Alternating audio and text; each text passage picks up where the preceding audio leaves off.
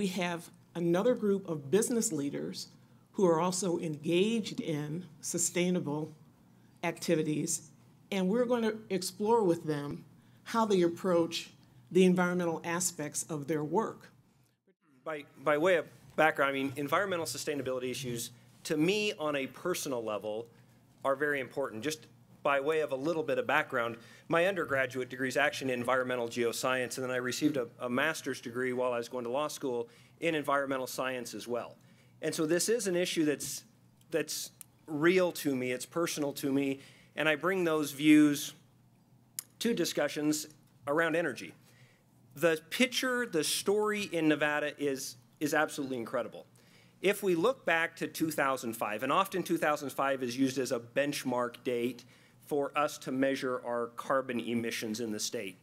Our carbon emissions from the energy sector, in particular, in the state of Nevada since 2005, are down over 50%. Tremendous.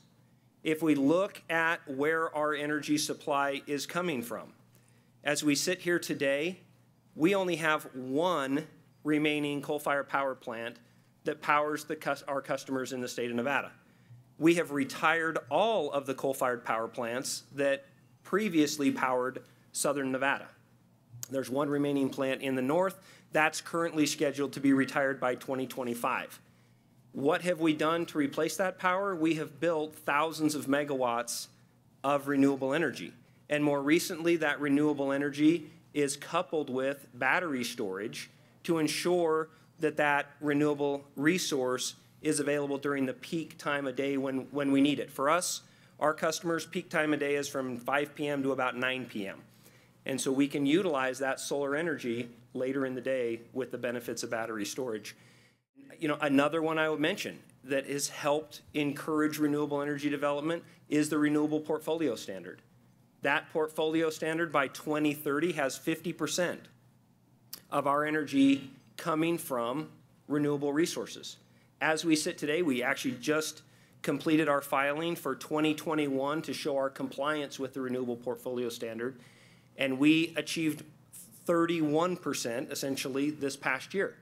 So we're already well on our way to achieving the 50% by 2030. More resources are scheduled to be built every single year between now and 2030. So it's an exciting future. We are on a good track. I am passionate about our environment, and I'm passionate about how we approach sustainability. And I fundamentally believe that energy is a key part of that. In fact, I've dedicated, I would say, my career to talking about climate change, even during times when maybe it wasn't as popular. I am an environmental economist by training, and I pivoted that really to energy and to focusing on how do we continue to drive clean energy innovation and create an affordable energy economy that works for everyone. I'm so happy to be part of this community. I'm super happy to be part of Southwest Gas. We are looking at innovation across the board. I think my role coming in, this is the first time they've had this position, VP of Sustainability, is really to continue to build on the momentum that we have today to look for clean energy solutions. So Doug mentioned renewable energy investment, and it doesn't stop, I think, with solar and wind and batteries. We have to look at things like hydrogen. What are the opportunities for these molecular solutions that are going to provide for affordability, reliability, resilience? So hydrogen is one, renewable natural gas. In our transportation sector, how can we deliver cleaner solutions like compressed natural gas to complement the other solutions that we're providing?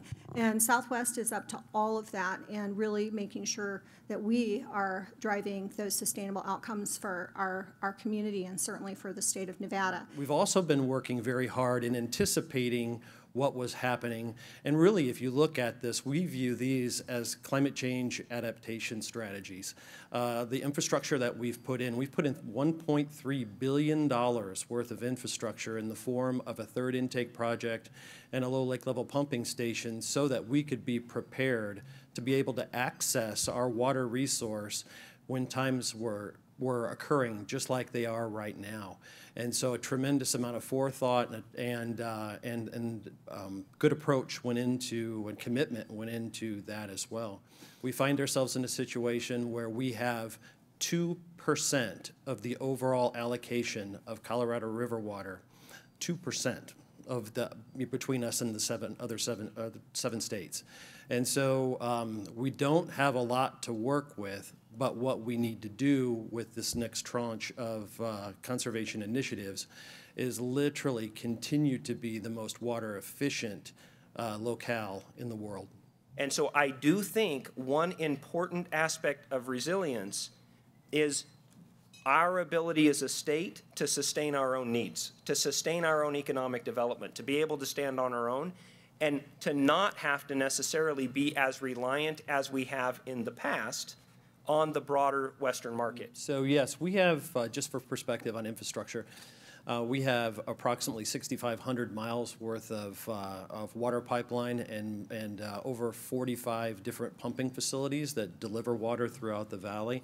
And that all adds into and helps to support what we look at from a resiliency standpoint. And really it's resiliency in supply and reliability of supply. We, as the Water Authority, put together a 50-year resource plan that takes into account all of our permanent resources, temporary resources that we have, banked resources as a result of our negotiations on the Colorado River, and then future resources which are still yet to be defined. It's a scenario-based approach that we look at, and the whole intent behind that is to make sure that we have a plan that accounts for the next 50 years. During that planning process is when we determined that based on the population growth that we were expecting over the next 50 years, and just to give you some perspective, we had approximately 20,000 new service connections just last year. So growing in Southern Nevada has not ebbed at this point. It's still very, very robust with about 50,000 new residents from what we understand. It really necessitated a good look at our conservation program and our requirements to be able to deal with that in the face of climate change. We measure, as Tina had mentioned previously, we measure our water efficiency basically in gallons per capita per day. It's a usage factor that we use. Currently, in 2021, we were at 110 gallons per person per day. And that measurement's really important to us because in looking at the long-term demands, it was a metric that we could use to benchmark. We expect over the next 50 years for that number of 110 gallons per capita per day to go to 123 gallons per capita per day simply because of climate. And there's lots of details that go into that calculation. So as we look through this plan, we're already having to compensate for climate change over the next 50 years in this approach. In order for us to provide the reliability of resource through that 50-year time period, we established a goal of 86 gallons per capita per day. And in that plan are multiple different initiatives that make up that change from 123 down to 86. What needs to change, or what's happening in the utility space relative to the future? For Southwest Gas specifically, I would say that there has been legislation passed that has allowed us to advance energy diversity, which will be critical to increasing our self-sufficiency and also will contribute to resiliency. So SB 151, which passed in 2015, has allowed us to expand our system upon customer interest and a desire to do that in places like Mesquite, where they didn't have access to natural gas previously. And the expansion of our system there and providing services has had a significant and will have a significant reduction in CO2 emissions, and it's also providing for economic outcomes by lowering cost as well as providing redundancy in the energy system. So I think that redundancy is really critical, and we're also looking for expansion and working with Spring Creek presently to do that as well. So I think really important as we look holistically around how we create redundancy in our energy systems and ensure that we have the infrastructure that's going to be able to deliver those solutions. Policy, as many of us are probably aware, has been a huge driver of the renewable energy market as it exists today.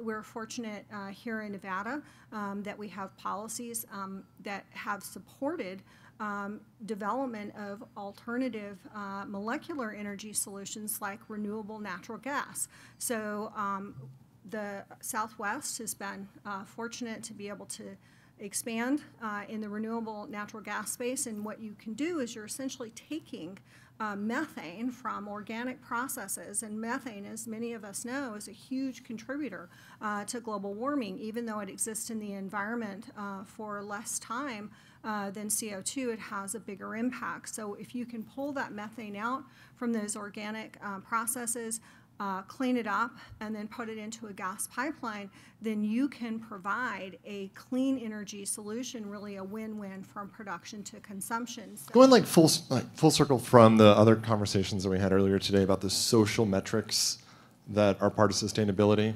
I love the Water Authority, Las Vegas Valley Water District, and NV Energy. You guys think so far ahead, and that kind of came up earlier. Is like, who's looking decades ahead, right?